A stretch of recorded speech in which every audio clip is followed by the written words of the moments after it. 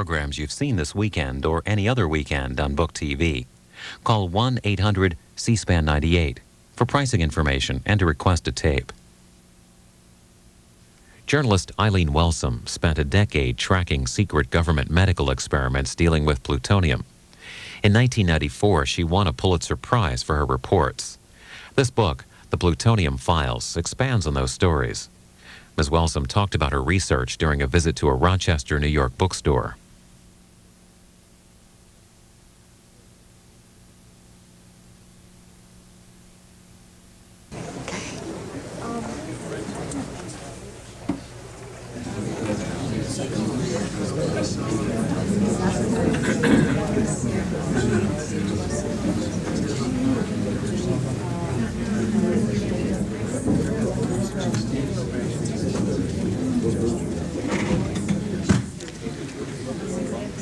Good evening, ladies and gentlemen.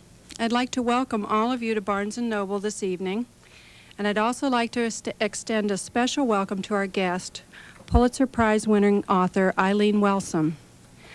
Eileen Welsome's book, The Plutonium Files, America's Secret Medical Experiments in the Cold War, presents the astonishing story of government-sponsored radiation experiments conducted over a 30-year period with the unknowing help of American citizens. These citizens included pregnant women given radioactive iron cocktails, mentally retarded young boys who were fed radioactive oatmeal, and many chronically ill patients who had no idea the role they were playing. Many of these individuals' lives are discussed in the book. The doctors and scientists involved included some at the University of Rochester who worked in secret and experimented on Rochesterians. The Plutonium Files examines the chasm between the government's hidden experiments and the truth the book reveals.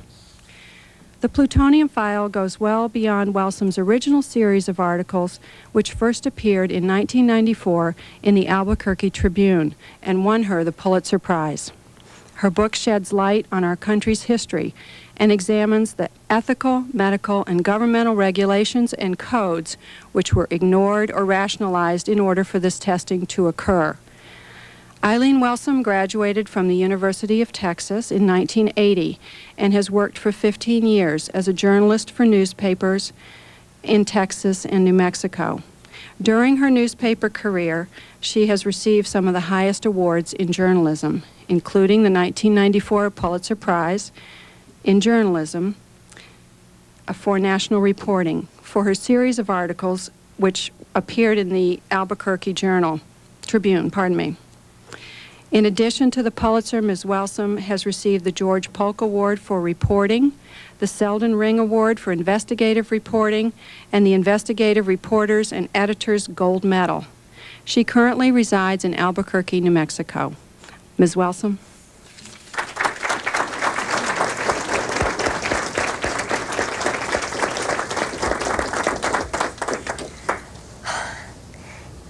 It's a great honor to be here tonight, and it's the largest book signing that I've had. And it's my last stop on the book tour, and I'm just really overwhelmed to see all my friends and people I've talked with for years. It's a fantastic thing to see everybody out there. And thank you for having me.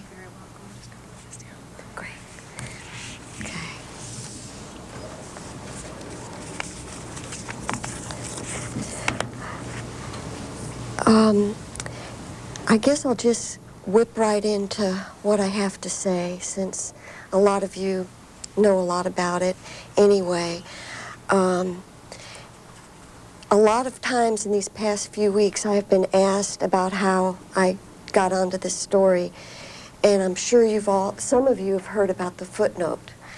And for those of you who haven't, I'll go through that story once again. And the footnote is what led to this book. One footnote led to this book. So it kind of is a lesson to always read the footnotes, or perhaps not read footnotes, depending on how long you want to work on a project. In 1987, just a few months after I started at the Albuquerque Tribune, I was doing a story, a local story, about Kirtland Air Force Base. And in the process of working on that story, the public information officer had a very thick volume about the Air Force efforts to clean up its waste sites across the country. So I opened the book and looked at what they were planning to clean up in Albuquerque. And I noticed that they had several radioactive animal dumps on the Air Force Base that were targeted for cleanup. And I love animals, so I wanted to know, first of all, what kind of animals did they use? And secondly, why were they radioactive? So in the course of the next few days, I poked around and got the public information officer for what was then called the Air Force Special Weapons Lab. And he gathered together a stack of these reports for me. And one afternoon, I went over to the base and read them. It was a Friday afternoon. And I soon realized that I was not going to find a story for the daily paper. But having badgered this man for all those reports, I felt obliged to read on. And toward the end of the afternoon, my eye fell on the footnote, and it described 18 humans who had been injected with plutonium. And I had been reading all about dogs that they had injected with plutonium, or who had been intubated, and then the plutonium had been put in their stomachs, and they observed the animals as they developed radiation sickness and died. And so I was reading in that context. I was stunned by the idea that the United States government had used 18 of its own citizens in this fashion. And so I jotted down the citation, and the very next day, which was a Saturday, I went over to the university library and tried to find that report. I didn't find that report, but I found other scientific reports by that doctor and others, and that began my long investigation. I opened a manila folder, I put that report in, and the following Monday I went to the paper and told him that I had a great story. And Corey Ireland would probably appreciate this from the Rochester paper. My editor said, well, that's a great story. I told him about the injections, and they said, well, that's a great story, but we hired you to be the neighborhood writer. And my editors, in all defense, if you're a daily newspaper reporter, you feed the beast. I mean, that's what you do. You can't. We don't have the luxury of going back and doing historical kinds of reporting. So I just continued to work on my own between other assignments, and I contacted. I followed the report trail, footnote to footnote, and I also tried to track down doctors and scientists who may have had some connection with this experiment. And at the same time that I did that, I also filed Freedom of Information Act requests with the Department of Energy and with any agency that might have records. Los Alamos National Laboratory told me that they knew nothing about this experiment, and in fact denied that it occurred, even though it was the subject of a congressional report in 1986. The Department of Energy sent me a few documents on which anything that might have identified these patients had been whited out, and in some cases the names of the scientists had also been deleted. So the years went by, and I learned a lot more about this experiment. Not the names of the patients, but the experiment itself. I learned that it had been performed by the doctors and scientists working for the Manhattan Project, which was the top secret effort to build the atomic bomb. And I learned that 3 patients had been injected in Berkeley, 3 patients had been injected in Chicago, 1 patient had been injected at the Manhattan District's Army Hospital in Oak Ridge, and 11 patients had been injected here at the Strong Memorial Hospital run by the University of Rochester. So, and I learned that the primary reason that they embarked upon this experiment is that they were, plutonium was a brand new element. They had perhaps, the plutonium they had at the time would have fit on the head of a pin when they began the bomb project. They knew that in a few short years they would be producing kilograms of plutonium, and while they didn't have any plutonium to do any kind of experiments with, they assumed that it would behave like radium, and they knew a lot about radium from the dial painters in the 20s who developed cancers. And it caused a national outcry, an international outcry really, and many of the Manhattan Project doctors were aware of the radium dial painter tragedy. They were young men when this was being publicized, and all those cases were settled out of court. Well, as the Manhattan Project progressed, and they were bringing the factories online that would produce plutonium, a scientist named Robley Evans published a report in a 1943 journal. And in that report, I found this when I was writing my book, he had a picture of a dial painter, a young woman who had maybe 1 microgram, 1.5 micrograms of radium in her body, and who had developed an enormous tumor. So they knew at that point that 1/1,000,000th of a gram of this new stuff could be potentially fatal. And the report sent shivers through the bomb complex. In addition to that, there were a number of accidents and spills and an increase in contamination as the project progressed.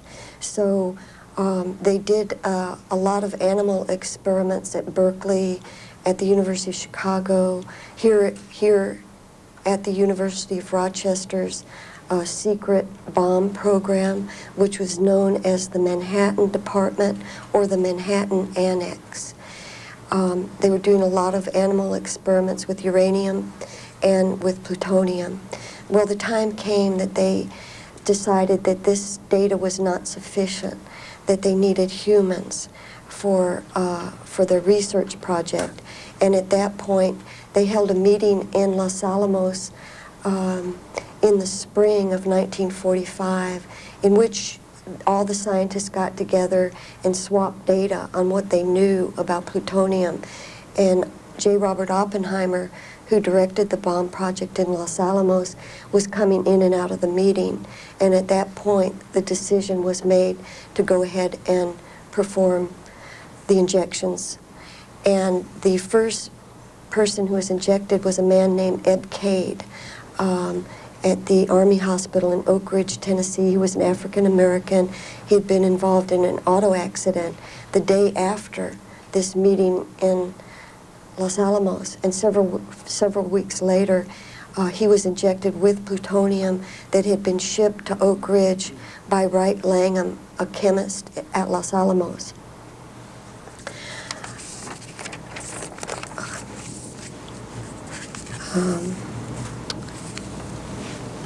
I also learned soon after that first injection, they did 2 more injections in quick succession. A gentleman in Chicago by the name of Arthur Hubbard was injected with plutonium. He had a mouth cancer. And a man by the name of Albert Stevens, who was a house painter in Healdsburg, California, was also injected with plutonium. Those were the 3 injections that were carried out during the war. And the bulk of the injections occurred in the post-war period, and all the Rochester injections occurred in 1945 and 1946. In fact, 3 days after Japan surrendered, Wright Langham, the Los Alamos chemist, came here to the University of Rochester, where he met with a number of scientists and doctors who were working at the Manhattan Annex or the Manhattan Department, which was its code name, and they developed a protocol for the injection. That protocol, by the way, was not made public until the mid-90s. So I kind of got ahead of myself on the injections, but let me go back to the 90s. and finding these people. As I mentioned, I found out a lot about the experiment. All these individuals were known by code number only, no identities. So what could I do? How could I find 18 people in a country of hundreds of millions of people? I did a very crude thing. I put everything I knew about each of these 18 patients on 18 sheets of yellow paper, just like this. And as I got documents in, I would scan those records very carefully, and if there was even a kernel of information, I would write it down on that person's yellow paper. So I went off on a sabbatical for a year, left my folder behind me, came back. I worked at a small courthouse press room in downtown Albuquerque, came back to the paper. Coffee cups that I had used 10 months ago were still sitting there on the filing cabinets. And I pulled out my folder again, and a miracle happened. There, I looked down on the page, and I saw the words that would unlock the story. And what I saw was this. The document stated that a government scientist had contacted the physician of Cal 3 in Italy, Texas. Italy, Texas were the words that opened this story for me. And here's why.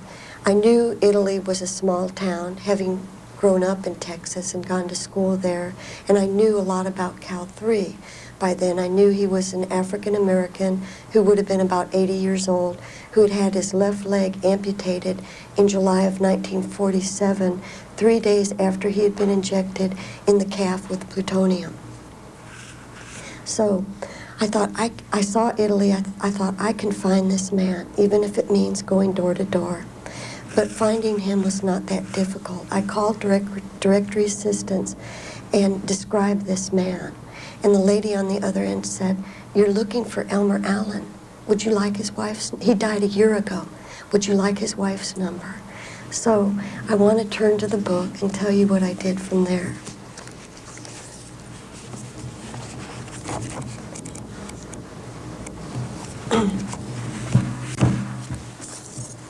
Suddenly, the windowless press room seemed to be swimming with light, but I think it was because I was holding my breath.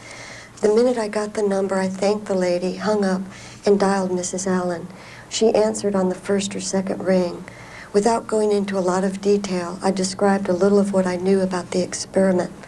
Fredna Allen was very pleasant, but didn't want to meet with me until she had discussed the matter with her daughter, Elmerine Allen Whitfield.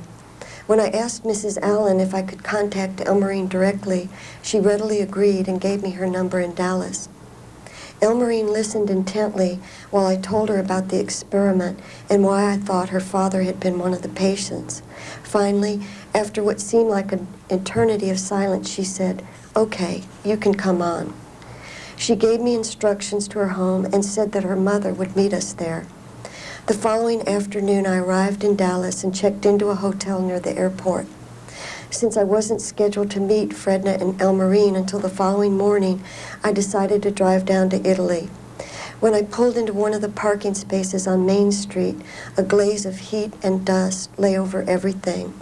The town seemed completely deserted, as if everybody were off at a funeral. The storefronts looked like they had been punched from cardboard.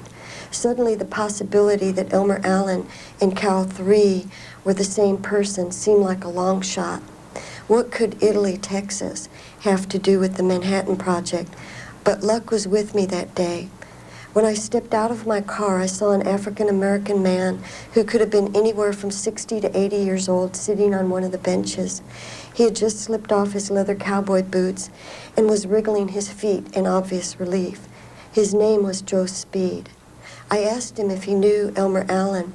They had been good friends, he told me. We talked for a little while. Then I asked him if Elmer had ever said anything about how he lost his leg or the long-ago hospitalization in San Francisco. Joe Speed's eyes swept the deserted street and then focused on a spot somewhere in front of his feet. Elmer, he began, had talked about the doctors who bustled in and out of his hospital room practicing to be doctors. Quote, he told me they put a germ cancer in his leg. They guinea pigged him. They didn't care about him getting well. He told me he never would get well. Joe Speed delivered this information swiftly, then looked at me sideways as if to say he didn't believe the story either. But his comments were a powerful confirmation that Elmer and Cal 3 were indeed the same person. So, after my trip to Italy, I returned to the paper, and they got excited about the story. We got our attorneys in Washington to file a very detailed 7-page FOIA, and to aid them in their search for documents, we attached our own documents, our own skimpy documents that we had gleaned over the years. While that was going on, I was assigned to do other stories. So I had to, again, leave this story for a little while. And then in the spring of 1993, I returned to it full time. And I tracked down a physician named Christine Waterhouse who I knew that 2 of the patients in Rochester had lived for a long time. And I learned that Christine Waterhouse had been their physician. And I tracked her down. She was living out of state and retired. And I called her and I asked her about this experiment. And I asked her if she had remembered those individuals that she cared for. And she told me right off the bat that she could remember one of those individuals. And she said his name was John Musso. But she said she didn't know where he lived or if he had any children or not. So that began another paper chase. I got a hold of a genealogist here in Rochester who got all the Mussos out of the Rochester phone book for me and sent them to me.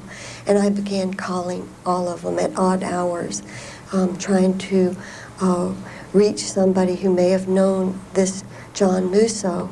And one evening, one hot summer evening, I reached a wonderful man named Jerry Musso, who said to me, you know, that sounds a lot like my uncle.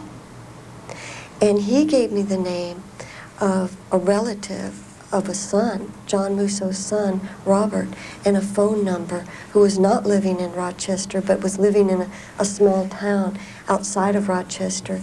And I called Robert, and in fact, he said that Christine Waterhouse was his physician and that his father had suffered from Addison's disease. And I knew from my records that this particular plutonium injectee had suffered from Addison's disease. So I felt I had found my next patient, the identity of my next patient. I found a third Rochester patient from a stack of records that we received from the Department of Energy in response to our FOIA requests. And I want to read you just a little bit about how I found the second Rochester patient. One afternoon, I received a thick manila envelope of documents from the Energy Department. My response to these packages was nearly always the same, a sense of anticipation followed by sharp disappointment as I skimmed the contents and realized the envelope contained mostly duplicate and triplicate copies of scientific reports and press releases that I already had. This thick package promised to be no different. Nevertheless, I took it home that night and dumped the contents onto the floor of my living room. Carefully, I sorted through the papers. Mixed in with the official reports were records that I hadn't seen before. Perhaps something on one of those papers, a word or a phrase, might yield information that would lead to more names. I examined each page carefully, looking at dates, signatures, even the declassification stamps. From the stack, I pulled out one document. It was an unsigned and undated note on which the following words were scrawled. Charlton died 198 ? My mind immediately leapt to the two unidentified Rochester patients, a man and a woman, who had participated in the follow-up studies and died in the 1980s. Could Charlton be the last name of one of those patients? From my reporting, I knew that Christine Waterhouse had cared for those two patients. She was retired and living in Maine, and I had spoken to her on the phone several times. Although she was pleasant enough, she couldn't remember much about the study. This was war, she said during one of our first interviews. There were a lot of things condoned for the good of the many. I put the scrap of paper in my notepad and went to bed. When I arrived in the newsroom the following morning, I dialed Christine Waterhouse's number again. Was Charlton the name of one of your patients? I asked her, slowly spelling out the last name. Edith Charlton. That's the first time I remembered it. Edith Charlton. Now that you bring that up, I do remember her better. I did take care of her for a long time, too. Of course, her first name was Ida, not Edith. Although Waterhouse said she didn't think Ida had any close relatives, I began calling funeral homes in Canandaigua, New York, where Ida had died. If she did have any relatives, the funeral home that handled her burial arrangements would have their names. From one of those funeral homes, I eventually discovered that she indeed had a son, Luther Fred Schultz, and that he was living in Geneva, New York. And later that morning, I found myself talking on the phone with Fred Schultz and his wife Helen, who were really lovely people, both of whom are deceased now, and they told me an awful lot about Ida. They made her soups and stews and took them to the nursing homes. They took her for years to her appointments at Dr. Waterhouse's office here in Rochester. And with their help, or with their permission, I was able to obtain from Strong Memorial Hospital Ida's medical records, and there were over 300 pages of those records, and nowhere, not on one page, was the word plutonium. And the documents that were released in the mid 90s showed that that was a conscious decision on the part of the Manhattan Project doctors. They segregated any information related to the plutonium injections from the patient's files in order not to, I suppose, not to have anybody find out what had gone on. So,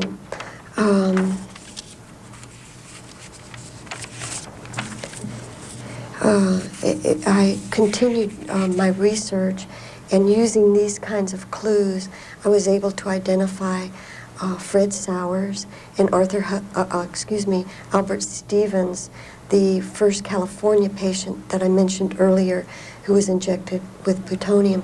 So now we had the names of 5 of the 18 patients, and we decided this was all. I had exhausted I thought I had exhausted every piece of information I could find. I could go no further. I could not identify the rest of these people. And we went to press.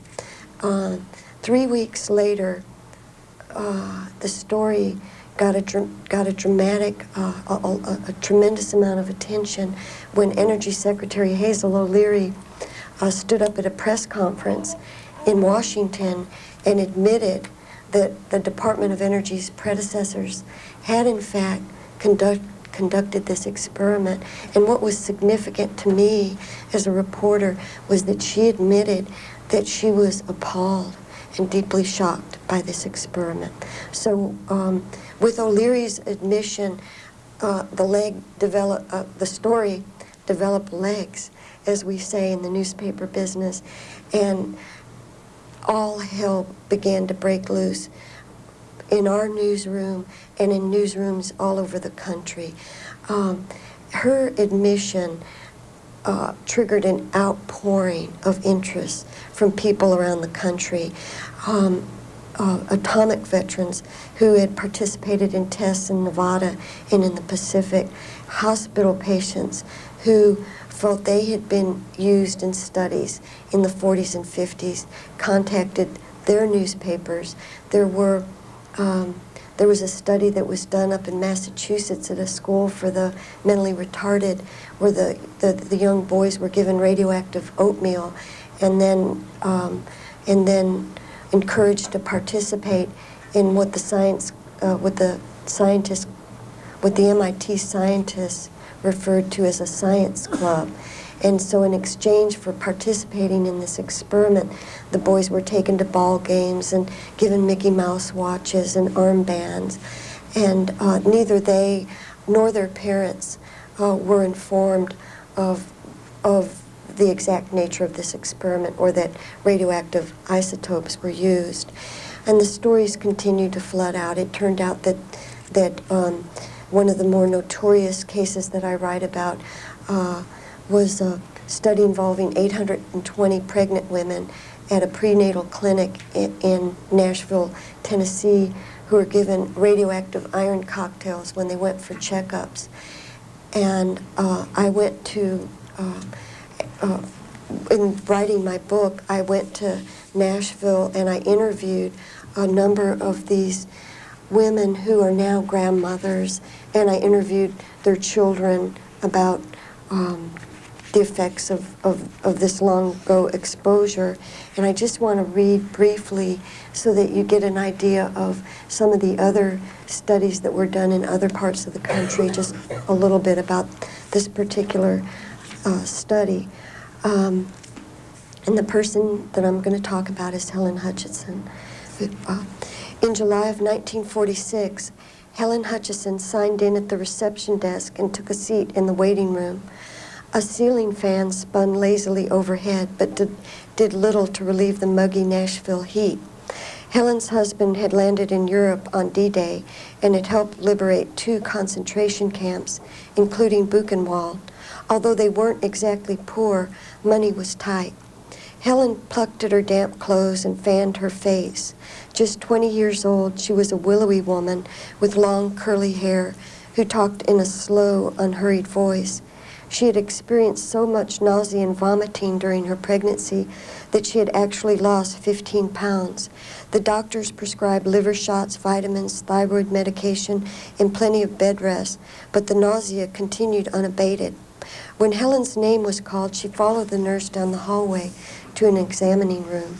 Soon a doctor came in, mixed something into a cup, and handed it to her to drink. As Helen sat on the examining table, holding the cup in her hand, she looked out the window at Gartland Avenue. Parked at the curb were DeSoto's, Packard's, and Studebakers. Beyond were the lovely brick homes and deep green lawns of Nashville. At the corner of Gartland Avenue and 21st Street was a pie wagon, a streetcar that had been converted to a soda fountain.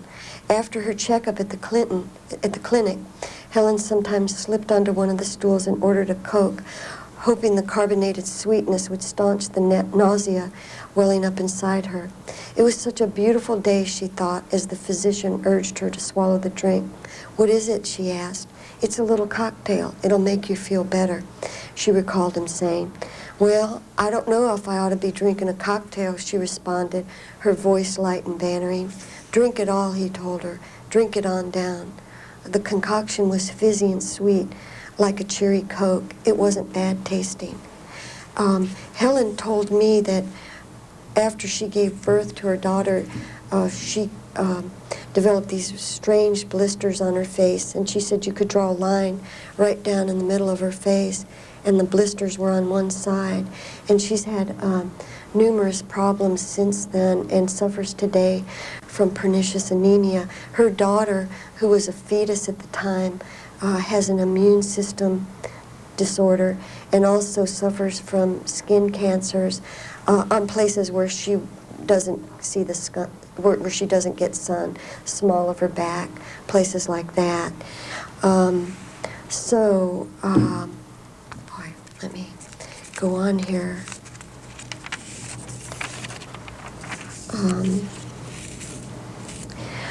What I found after Secretary O'Leary announced that they were going to get to the bottom of these experiments, and people began calling the DOE, and they set up a hotline.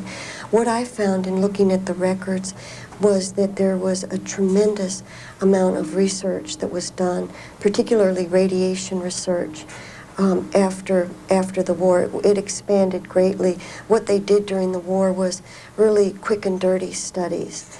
And a lot of the Manhattan Project doctors who were involved in the plutonium injections, in particular, I'm thinking of Stafford Warren, who taught here at the University of Rochester for many years and was recruited by General Leslie Groves to be the medical director of the Manhattan Project's medical section. He and his assistant, Heimer Friedel, went to Japan, and they arrived there, 30 to 45 days after the bombings. And I think what they saw terrified them, because the people were still getting sick. When they got there, they had crude shelters set up. There were first aid stations. They were getting bandaged. They were still suffering from nausea and vomiting, hair loss, burns. It was just a horrendous situation, and I think that this is my feeling, nothing that I gleaned from a document. My feeling is that it really shocked them.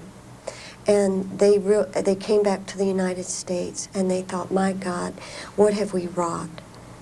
And they felt that they had to know everything they could, not only they, but the military, the Army, the Navy, the Air Force, the Civilian Atomic Energy Commission, the Civil Defense. They had to learn everything they could about the offensive and defensive applications of nuclear war. They believed that the next war was going to be fought on an atomic battlefield. So with those kinds of things going on, with the Cold War deepening, there was a vast expansion in radiation research. Now, a lot of this research, a lot of these experiments, I want to emphasize, were what they call tracer studies, in which minute quantities of radioactive materials were given to patients, where they were either drank them, like Helen did, or imbibed them through, or ingested them through some other means. And a lot of scientists contend that these tracer studies probably did cause no harm, and I am inclined to agree with them on that. So I really need to point that out, so that I don't want to be an alarmist here. But what was unsettling and unethical about the experiments I looked at was that, for example, the radioactive oatmeal studies at Fernald, the scientists at MIT in the mid-90s did calculations and said, those doses are harmless. You'd get more in Santa Fe, New Mexico in a year.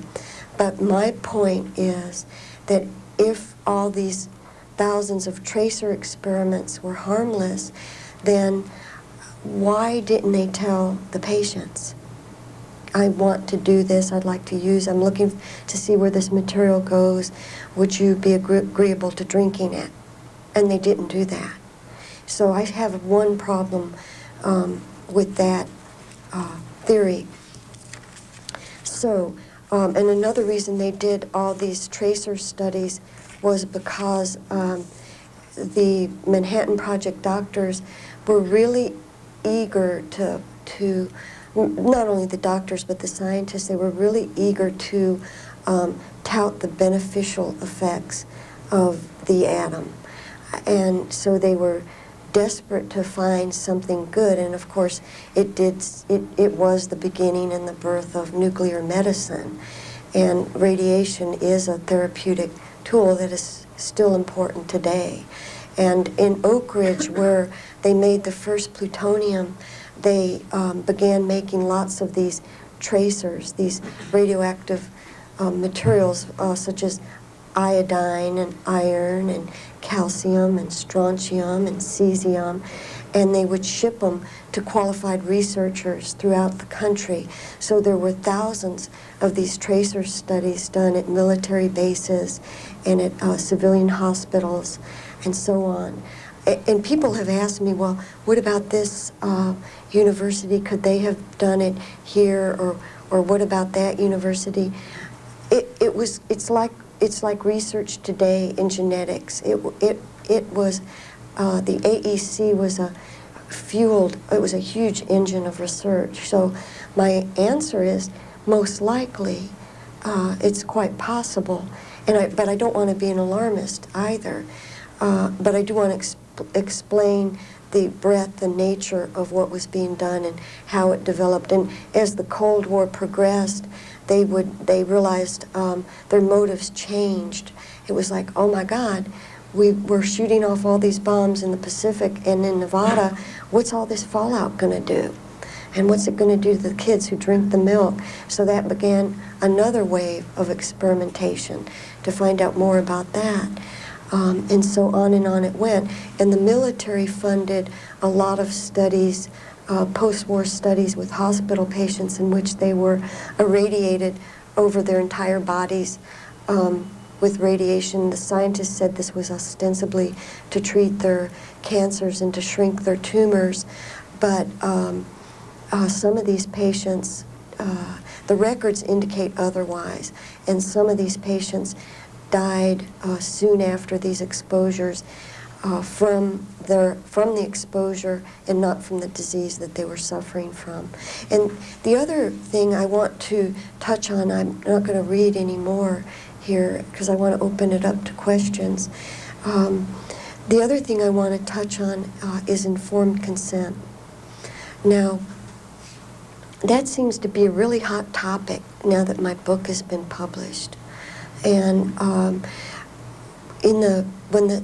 when all this material first started coming out in the 90s, a lot of scientists said, well, situations were different then, and you know, doctors didn't get consent from their patients to do anything. Well, in fact, the documents, and I'm going by mostly the documents, they're all here in the book, suggest otherwise. They suggest that the scientists, that this was not the Dark Ages, that these scientists and doctors were cognizant of the need to get the voluntary and understanding consent of the patients before they did anything even mildly experimental to them. And when you think about it, it's just good common sense that you would do that. With regards to the Rochester patients, Louis Hempelman, who was the medical advisor to J. Robert Oppenheimer, and who returned here to the University of Rochester in 1948, where he stayed until he retired. He died in 1992 here in Rochester. In the mid-70s, the Atomic Energy Commission did a very quiet investigation into this experiment, in which they sent out their own investigators around the country. They talked to all these doctors and scientists, and to me that's one of the most revealing parts of this whole story, because the doctors and scientists, among them Stafford Warren, Louis Hempelman, Heimer Friedel, and so on, could not remember anything about this experiment. And even when they were presented with documents, memos with their names on it, they still said that did not refresh their memory. And in some cases, they even suggested that the investigators contact someone else. So it was, and again, that drives right to the heart of informed consent. And it also demolishes this theory that's been floating around that this experiment was somehow therapeutic, and that this is something that the University of California likes to say, that these experiments were done because the scientists were looking for a cure for bone cancer. Well, if in fact this was legitimate research, they weren't proud of it, and they didn't admit it in the 70s. In all these confidential memos, nobody said that this experiment had any therapeutic purpose at that time. Again, that was another idea that was spun in the mid-90s by various institutions. Louis Hempelman, I started to say, here in Rochester, told the Atomic Energy Commission investigators when they came to interview him, And after they interviewed these people, the investigators wrote memos to their files. And I have all those memos. They're on the internet. You all can read them too. Louis Hempelman did say that the patients in Rochester did not know what was being done to them. And in fact, he also said that the scientist or doctor who actually administered those injections was not told what was in the syringe. I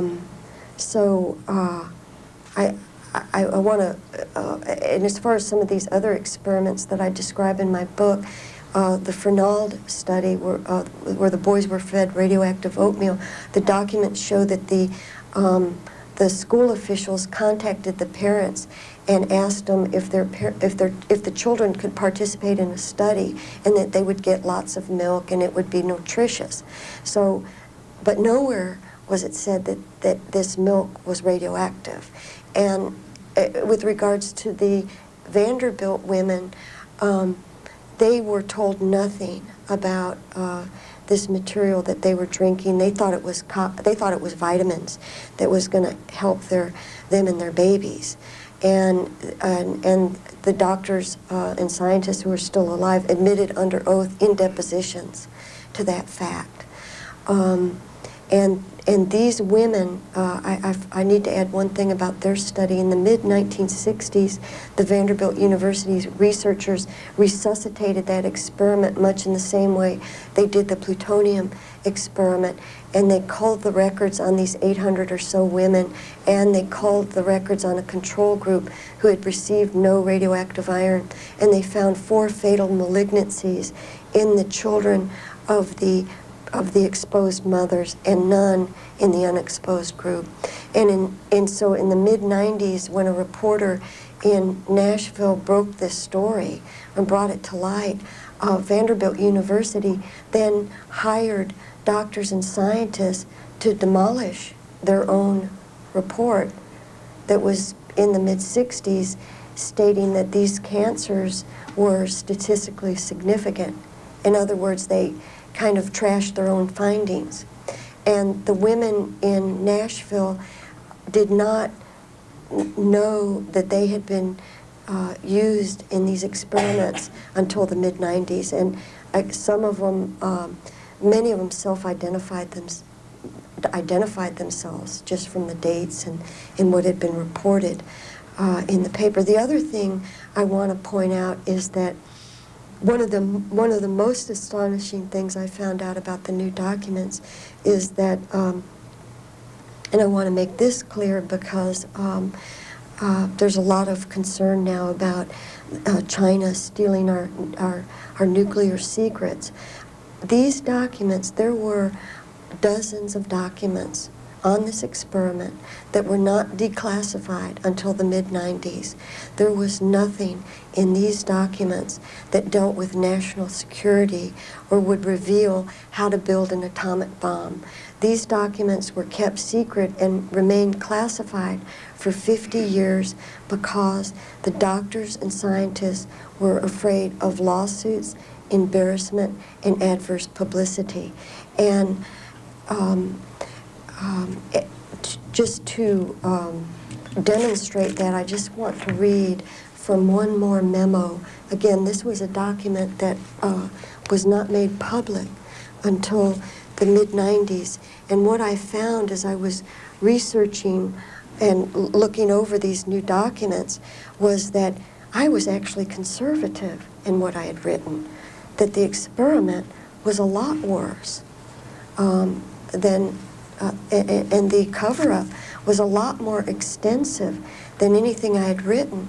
And I also want to point out that I am a reporter, so I don't use the word cover-up. It's a cliche of sorts, and you rarely find cover-ups in our business. It's a myth. But in many of these cases, there were legitimate cover-ups. And these experiments were covered up from the patients and their families for decades to protect the scientists and doctors themselves. And I'm just going to read to you this one quote, and then I'll open it to questions. It's from a declassification officer for the AEC. He's writing in 1947.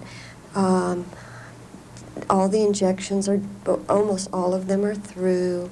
You have a civilian agency that's now in control of the bomb project. They're trying to get their feet on the ground. There's still some military people.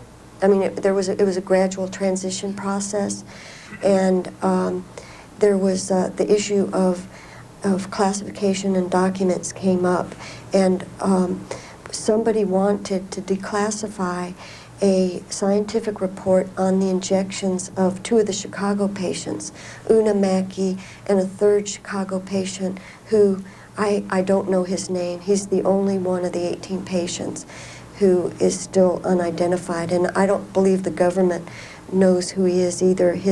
The records were just extremely sketchy on this man. And so this declassification officer is writing about whether they should declassify the document, and he says, "This document appears to be the most dangerous since it describes experiments performed on human subjects, including the actual injection of the metal plutonium into the body. The locations of these experiments are given and the results, even to the autopsy findings in 2 cases. It is unlikely that these tests were made without the consent of the subjects." There you go. That, you see, consent. They were sensitive to consent. It is unlikely that these tests were made without the consent of the subjects, but no statement is made to that effect in the coldly scientific manner in which the results are tabulated and discussed would have a very poor effect on the general public. Unless, of course, the legal aspects were covered by the necessary documents, the experimenters and the employee agencies, including the U.S., have been laid open to a devastating lawsuit which would, through its attendant publicity, have far-reaching effects. Now, that was written in 1947, and that man was exactly right. It just took 50 years to happen. So with that, I want to open it up to questions. Yes? Do you have a range for the amount of activity that was injected into patients?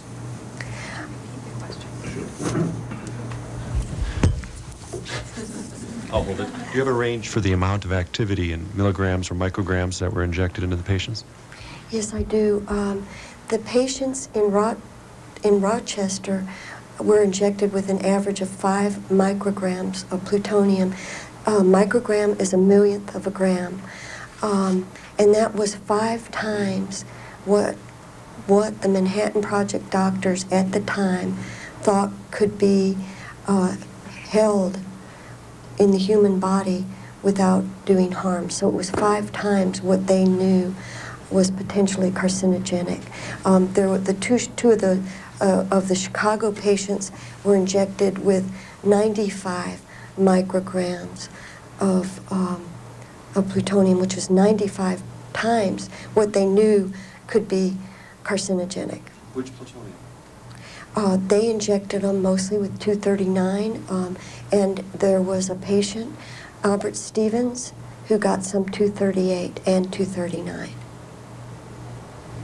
And I should add this about that radiation exposure, because the gentleman here seems like he knows something about science. The exposure was dependent upon the dose, but it also depended on how long a subject lived. So, for example, Ida, who lived for almost 40 years, got a very large dose of radiation. Somebody who died soon thereafter, such as Fred Sowers, got a much lower amount of radiation. So, yes. Given what you've found out about these studies, and since your book has been published, have you heard of any other either radio involving radioactivity or not involving radioactivity, things similar to this that went on in the U.S.? I'm aware of lots of other kinds of things, and I know that there are books out there about them, but my book was very broad as it was. And I had to draw the line somewhere. Otherwise, I would not have a book today, and I'd still be writing and gathering data. And as a writer, you can actually become intimidated by your material and overwhelmed. And I did not want to become overwhelmed, so I stuck to simply radiation experiments roughly between the years of the early 40s up through this. Well, I take the book up through the mid-90s, but so I'm very narrowly focused in my book. Yes. Oh, the lady back there, I'm sorry. Me? Yes. I'm curious to know what, if anything, happened to the PIO officer who gave you the report in the first place, and if you had any follow-up conversations with him. I'm sure he wasn't too happy about this. The gentleman who gave me the animal? Yeah. That's very funny because I don't think he knew. He's still in Albuquerque. He's still working at the same place. And I called him. I called him about 2 years ago when I was writing my prologue, and I told him what had happened, and he said, "Oh, well, that's great." And I don't believe he quite understood what he had done for me. So it was really an amazing exchange that we had. And you had a question here in the front. I did, and let me say, Eileen, it's an honor to have you here in Rochester. You're really a true American hero.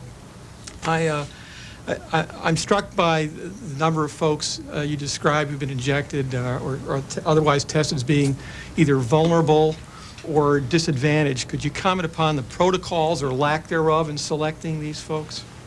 It seemed to me that in the studies that I was looking at, oftentimes the doctors and scientists chose which I'll lump as vulnerable people. Now, they could have been terminally ill cancer patients. They used schizophrenics. They used the mentally retarded. They used the mentally ill. They used pregnant women. They used children. They used fetuses. And in my book, I have a section that goes back to the ethos at the time and trying to kind of describe what was going on in these doctors' heads. And they said some amazing things. President Clinton impaneled an advisory committee to look into these experiments, and those staffers went out and interviewed retired scientists who were very prominent in their field, not just radiation, but immunology and hematology and so on. And several of them admitted in these interviews, which are all available to you to read on the internet, that oftentimes people of lower socioeconomic classes were selected for these experiments. And the interviewer asked one of the doctors, well, why was that used? Was it because they didn't ask questions? And he said, that's right, they didn't ask questions. And that when children of, this was a pediatrician, and he said when children of prominent families were brought in, we didn't use them. So that was incredible. Yes, behind you. Hi. Nice Hi. to see you.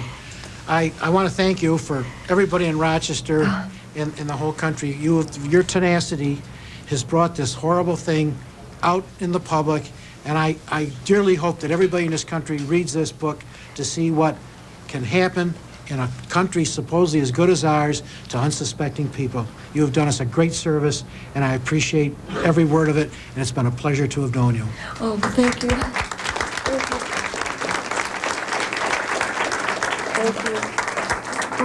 I just have to answer Milton. Milton, would you tell everybody, Milton is the son of Janet Stott, who was one of the patients who was injected here in Rochester. And would you just tell everybody here a little bit about your mother, why she went into the hospital and what happened? My mother had scleroderma, and I don't know why they put her in the metabolic lab.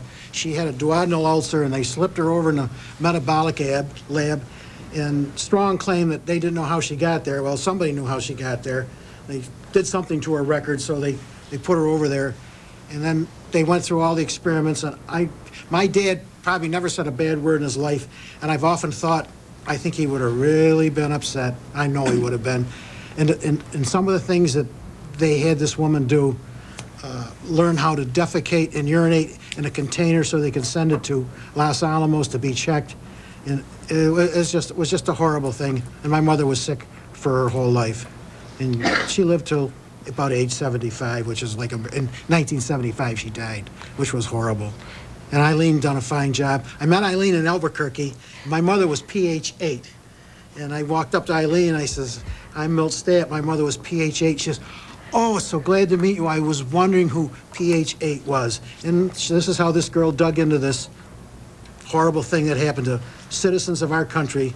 And she's done just a super job. I gotta thank her again. Thanks, Thank you. Bill. Thanks. In the book, he reminds me of something. I put in a lot of details in my book, and they're difficult, I think, for some people to read. And the purpose in doing that was not gratuitous. It was to show vividly the level of dehumanization that went on. And I think that's what Milt is getting at. And I'm talking both the scientists also here, the patients were treated as common laboratory animals. And it seemed to me that as the plutonium injection went on, they grew ever more callous. And so some of those details are hard to read, but that's the purpose of putting them in there. Let me go to... Can I oh, say one sure. thing? Excuse me, whoever was next. I called Bill Holmes last night. His father was Albert Stevens. And when we met in Albuquerque, he did not have his ashes of his grandfather. They were in a university. And he said last night that he has received the ashes of his grandfather. He has no idea if they're all there or not. And he did not even know this book was out. Oh, that's interesting. Well, Yes. we've got to do a better job publicizing He it. yes. We got to get up there to Healdsburg. Yeah. And he wanted to be remembered to you. Oh, well, thank you very much. And for those of you who are not familiar, just let me, I know so much, so I can digress. And I'll try to get back on track. But Albert Stevens was the house painter, the first California patient.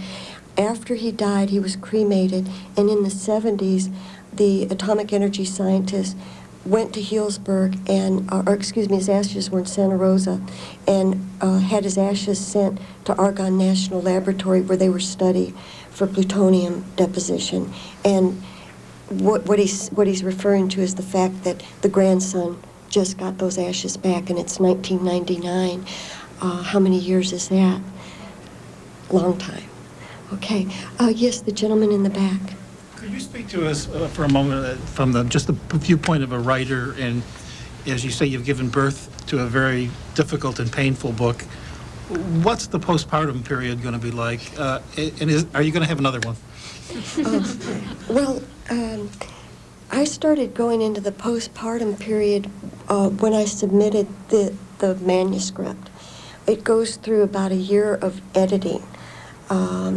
And there are long periods of time where I'm just waiting for them to return the manuscript to me so I can make the changes and we can move forward. I told him, I said, it was like a badminton game, only instead of a little light birdie, we had a medicine ball. And the manuscript was about that deep, and we were FedExing it back and forth. So it was a tremendous amount of work that went into it.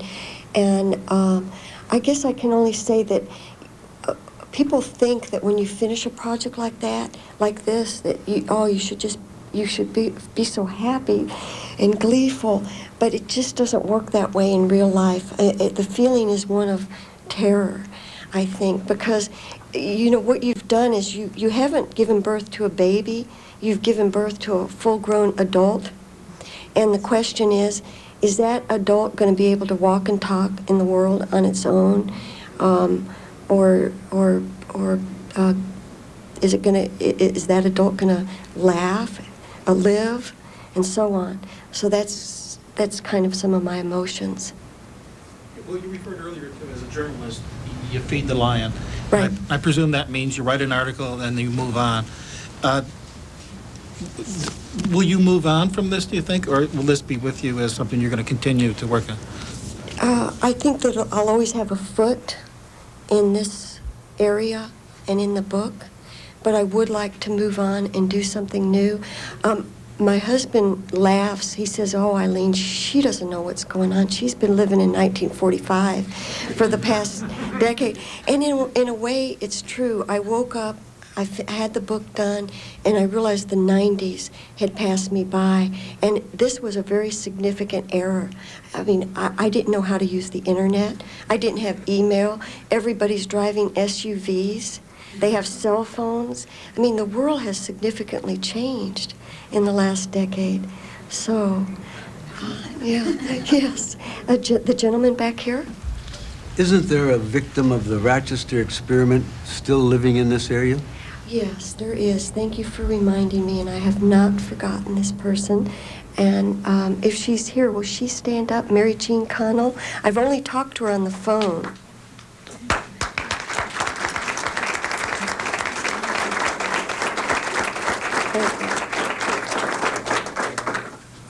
Mary Jean, I'm going to tell what happened, and then if you want to jump in afterward, or you can jump in. But Mary Jean discovered in the mid-90s, after these stories appeared here in Rochester, she started looking at them, and she thought, you know, that stuff sounds familiar. I think I was used in one of those studies. And as it turned out, she had been injected with uranium by the same doctors and scientists working on the Manhattan Project who had performed the plutonium injections. And Mary Jean was sent to the metabolic ward because she could not gain weight. And her doctor wanted to find out why she was losing, why she couldn't gain weight. And while she was there, they took her to the animal colony. Remember I mentioned all the animal studies that they did here and at other sites? And said the research was going slowly, and Mary Jean said, quote, "I think that's when they decided they were going to have me." And so she was injected with uranium, not told. She did not give her informed consent about it, and only learned in the mid-90s of her unwitting participation in this study. And I think it's been quite a learning curve for you, Mary Jean. Do you want to say anything, or I know you're kind of shy. I'd not relive this. I'm sorry? I'd rather not relive all that. Okay, well, we'll just move on then. Okay. Yes, here. Oh, can you wait till they get over?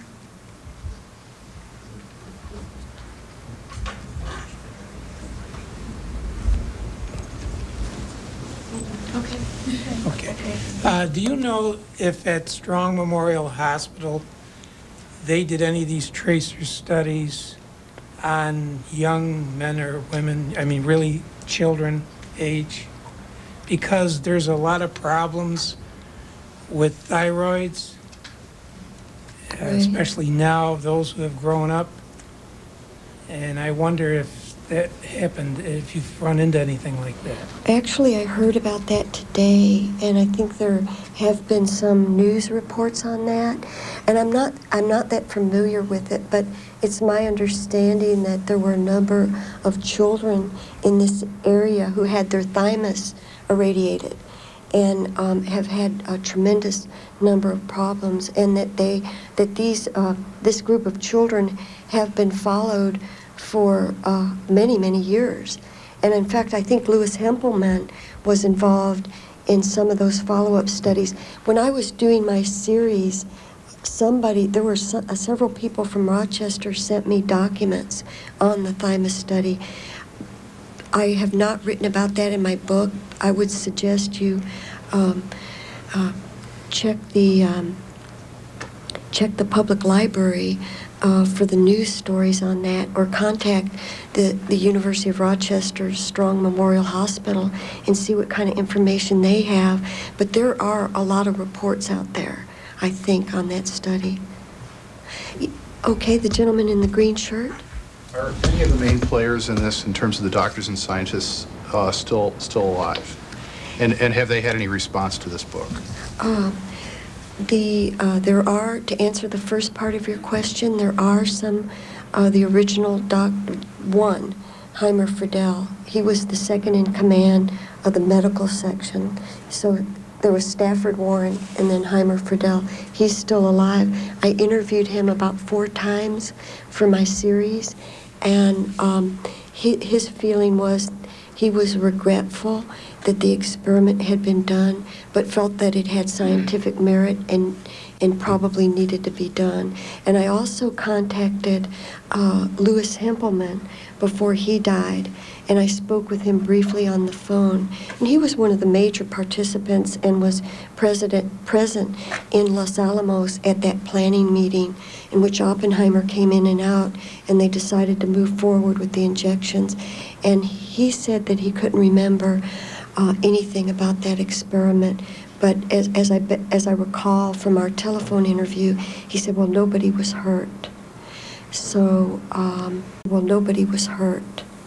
So, and also there are a lot of scientists and doctors still alive who were involved in the follow-up studies of these people in the 70s, where they were surreptitiously brought back here to Strong Memorial Hospital, and they began an exhumation process in which some of the patients were exhumed. And those individuals are still alive. And I would say the main doctor who was, I should say scientist, involved in that study, Patricia Durbin, she still defends it to this day. And in fact, not only I, but the paper here interviewed her, and she told both of us that she wanted to move ahead and write the definitive report when all the dust is settled. And she also, at one point, said she was willing to, she was willing to be injected with plutonium herself, and that she would then donate her body to science. And the DOE officials quickly said, no, we're not in that business anymore. So there's a lot. They're very defensive about what happened still. And in fact, Los Alamos issued a statement about my book, I forgot about that last week, in which they said my book was, quote, highly speculative and inflammatory.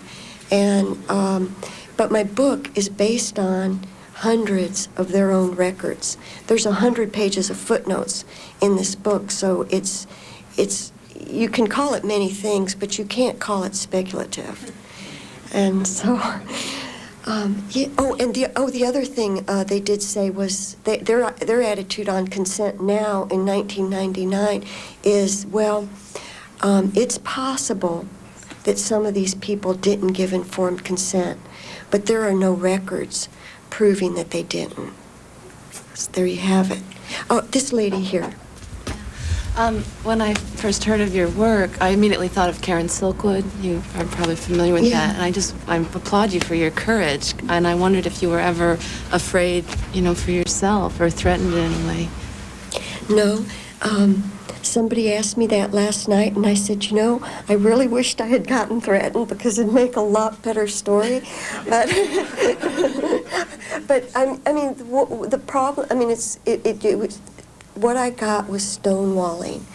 And the difficulty came in breaking the story loose, in finding those records, and doing all that kind of gumshoe reporting, looking for the names of the patients.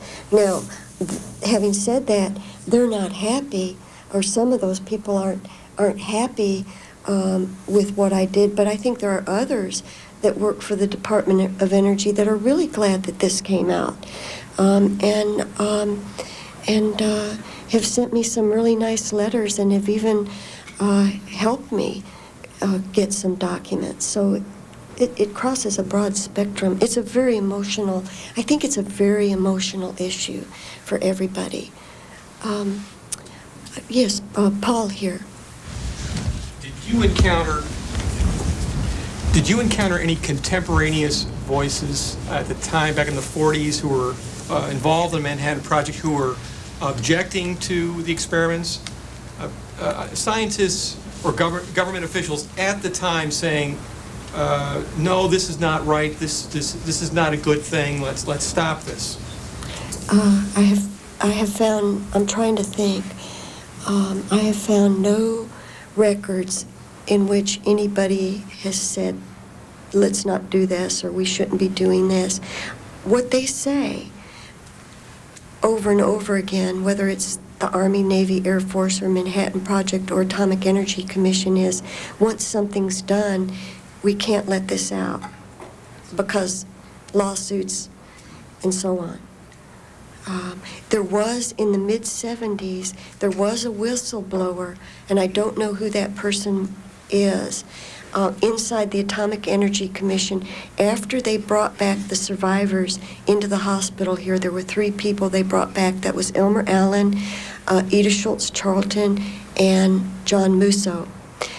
Somebody inside the AEC did raise their hand and said, this is unethical. You can't be studying these people without telling them why you're studying them and what was the purpose of the long ago injections. And that's what initiated this internal investigation that they did. And I think if we didn't have that, if that internal investigation had not occurred, a lot of these documents would not have been preserved. So somebody did raise the issue in the 70s. I have found nobody raising the issue in the 40s. Yes, here, this gentleman. It struck me towards the beginning of the book when you're talking about the scientists working on the Manhattan Project that there was a certain amount of self-preservation involved with the beginnings of these studies because they were exposed to this. There was the concern about the contamination of the labs with the plutonium. And I can sort of understand this sort of selfish motivation to find out what can be found out medically about this. But then as you go through the book, it's hard to, I have to attribute the rest to sort of a groupthink attitude where people are continuing to protect these things and not let out this information. And it struck me that this book has a lot to do with that a lot of the subject matter here is this idea of groupthink that takes over in an organization where perfectly ethical and perfectly educated people, when they get to be part of a group, it's almost as if their ethical sense is disabled by this group thinking. That's correct, and I found it throughout the weapons complex, this similar thinking, and I think it was just a process of shared ideas and ideals. Many of these men had been inducted into the bomb project during the war. They were very patriotic. They felt that the building of the atomic bomb was a very important contribution to winning the war, which I actually think that it was, and that I think that America had to go ahead and build the atomic bomb, and so that attitude, that fervor, if you will, carried over into the post-Cold War period, and they felt, well, we've got to keep these laboratories and factories open because this is important to the nation's security. And then, of course, as the Cold War deepened and the Soviet Union, communism became, the fear of communism grew rampant, I think this even increased that notion. And it was just a shared set of beliefs that existed at the time. So, well, is there anybody else who has a question? Yes, the lady in the back. Do you think this type of experiment will ever happen again? I don't think that people will ever be injected with plutonium again. But that's not to say that I don't think that there won't be unethical studies. And the reason I say that is because I'm a reporter, and I'm trained to be skeptical, and I just feel that that there will always be people who step over the line, who will, and you can never underestimate the ability to rationalize. The people, many of the people in this book rationalized what they did, that it was that it was going to benefit mankind, or that what they were doing to the patient was harmless, or that the procedure was no worse than some other procedure that would have been done. So I answer to your question, I think it's quite likely that something like this, if in 50 years, that a reporter could be standing here talking about some other horrendous subject. And again, it's not because I'm negative, but it's because I'm a realist. I think that's just the way the world operates. And so a lot of people have asked me, well, what do we do? And I mean, I can only say what I do as a person and a citizen and a patient is I try to stay involved in my medical care and ask questions and know what the doctors are giving me. And I think that there's some great doctors out there, and we need them. And they're not all going to shoot us up with plutonium when we go in for a checkup. So it's important to keep things in perspective here. So, got some more questions here. This lady in the, wait till they bring that big mic over.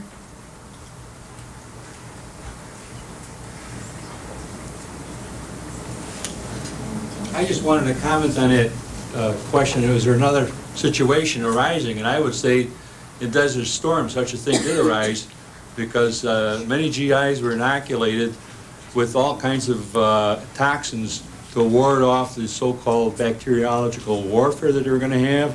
And there's many, many GIs that are ill right now. And the government is stonewalling it again and saying, no, it's not what happened over there in Saudi Arabia that's happening to these guys that are sick for no apparent reason. So I think we're having something like that again. Right, and there's been a lot of news reports on that, and it's still a developing story, I think, and is very interesting. The lady in the salmon-colored sweater, I couldn't think of the word for that color. I just wanted to know, isn't it possible that there were other people at the Strong who never surfaced and you don't know that they were injected? There are. That's certainly entirely possible. But I don't think there are any more people who are injected with plutonium. Certainly the only person injected with uranium that I know of and know who that is Mary Jean Connell, who's sitting here. I don't believe the other uranium injectees have been identified, and I know that there were people who were given plutonium, and I don't think they've been identified either. Polonium. Oh, excuse me. I'm sorry, polonium. I don't think they've been identified. Is that correct? Right. Okay, yeah.